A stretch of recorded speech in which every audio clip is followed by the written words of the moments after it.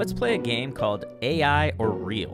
The average image is looked at for less than 1 second on the internet. I'll give you 3 seconds per image, and you tell me whether or not these are AI images or real photographs. I'm going to mix them up, and at the end, just tell me your count for how many of them were real. Okay, I just showed you about 8 images. How many of those images were real? If you guessed 0, you're correct, because that was a trick quiz just to illustrate the point. Those are all AI generated images, and that's why photographers are worried about this technology. I did some research on the top 10 gigs that a photographer is likely to get paid for. These are industries or segments of industries, mainly for professional photographers, that may be affected by AI. Let me break it down for you.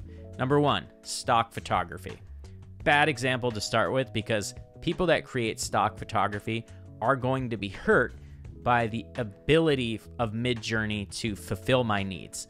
Over the years, I've worked for companies with big budgets to just buy stock because it was cheaper than getting a photographer, and you could accomplish more or less the same thing. There were some downsides. You might end up with the same image as someone else on their website. AI is definitely going to impact that. The other side of the coin is that Adobe has mentioned they are going to pay individual creators for adding to their library of images, which is essentially like the stock photography market is today. So maybe it balances out. Adobe's pretty big, and they could potentially make a big splash in that industry. Product photography. This one is completely safe, in my opinion, because Midjourney does not have a good way of explaining a specific product. Not yet, anyway. There's not a product that I'm aware of. This would be a good one for someone to build a 3D model into an AI-generated image. Would be super cool. But product photography is too specific. If you're talking about fashion, if you're talking about an item that is unique in its look, good luck getting AI to do that for you. You're going to spend way more time than getting a photographer. Guaranteed, photographers are safe on that one for now. Real estate photography. Now, AI can generate realistic images of houses and things like that, but can it get the specific space that you're talking about? I want the real experience as a buyer of a home. If I'm touring it virtually, I would like it to be 360 cam, whatever is fine, but I want it to be the real house. I don't want it to be a render. So if I'm right about that and what's required in the real estate industry, I think for the most part, real estate photographers are safe. Event photography. This is like weddings, parties, conferences, other social gatherings.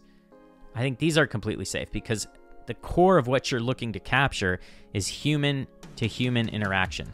And people want to see people that they actually know, not just some generated fake person or a group of generated fake people having a good time. That's weird, okay?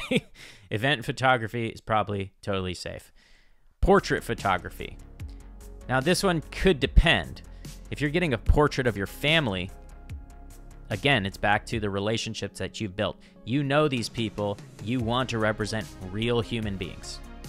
Some types of artistic portraits and advertisement photography could be at a slight risk, depending on the nature of the actual ad. Documentary photography.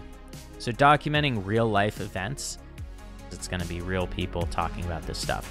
Now, going back and creating a documentary about something that happened, maybe you have a record of what was said, and you need AI to augment it.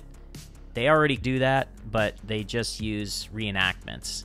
And sometimes they use 3D renderings. I can see, for a portion of that industry, AI affecting it. Fashion photography. If you're talking about a specific garment that was made or is made for production, we're talking about Fashion Week or whatever, it's going to be really hard for you to get the exact garment with AI for now. There are technologies like Clo3D and some of these other things that are 3D renderings. And again, if we combine 3D and generative images, then perhaps that might take a little bite out of that industry. But for the most part, I think fashion photography is safe. Wildlife and nature photography, there's going to be 2 classes of that. If you have fake nature, is that what people want to see? Probably not. Fine art photography is open because if you can create some kind of emotion out of this image, whether it's AI or not, At some point, it's going to be very hard for people to tell, and at that point, the industry will be affected. So those are sort of 10 high-level things, and I hope if you're a photographer, that's a little bit comforting, because it's not going to be tomorrow, and AI is just going to be a tool.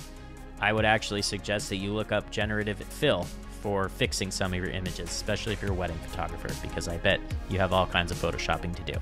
I'm Nick, this is Design is Blank. Next time is the showdown between facial, AI, Midjourney versus Adobe. It's a head-to-head battle, 3-round thing. I tried to make it as fun as I could, and the results were really surprising. Check it.